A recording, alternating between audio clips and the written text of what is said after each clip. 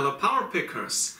I am restringing this guitar and I thought that's a perfect moment to show you how I care about my guitar, what kind of polishing tools I am using and what kind of cleaners I'm using for maple and also rosewood fretboards. So stay tuned, you will learn how I clean my guitars.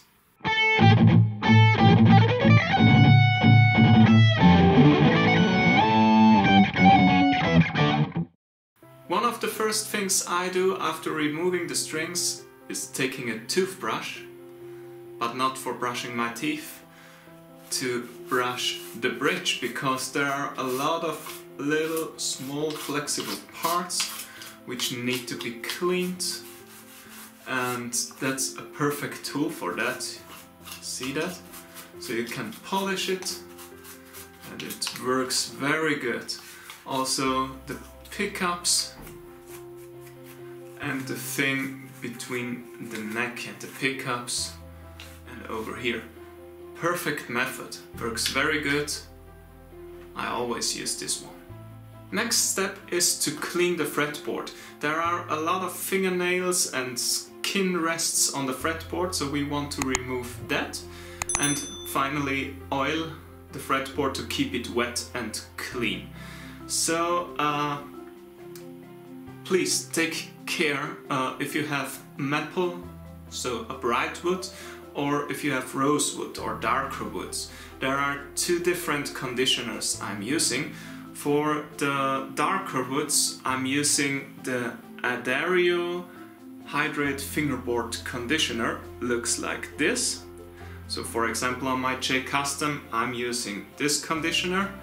And for this guitar, for the metal fretboards, I'm using the Fretboard Juice Fretboard Conditioner of Big Ben's.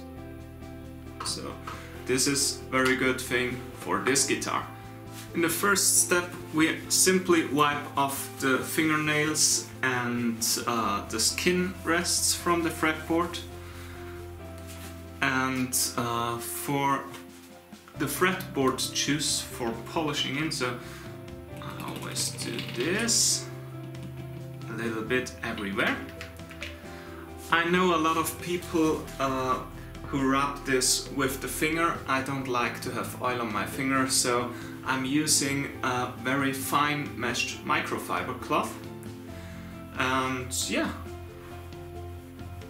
I just begin to massage it into the fretboard.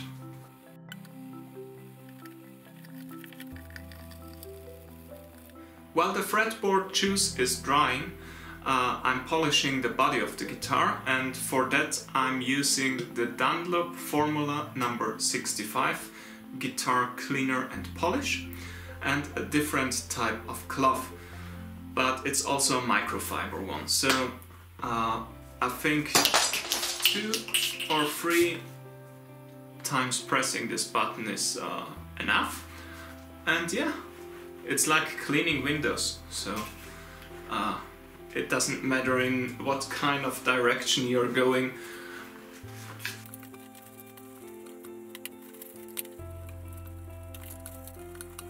If the fretboard is very dry, you maybe need to repeat that polishing process, but normally it is enough to do it once or twice a year. So depends on the climate in your room. But yeah, that's it. That's how I polish my guitars. Now I will restring this, and I'm learning Far Beyond the Sun from Yngwie Malmsteen. You will hear this very soon on my channel. Stay tuned, don't forget to subscribe, and keep on shredding.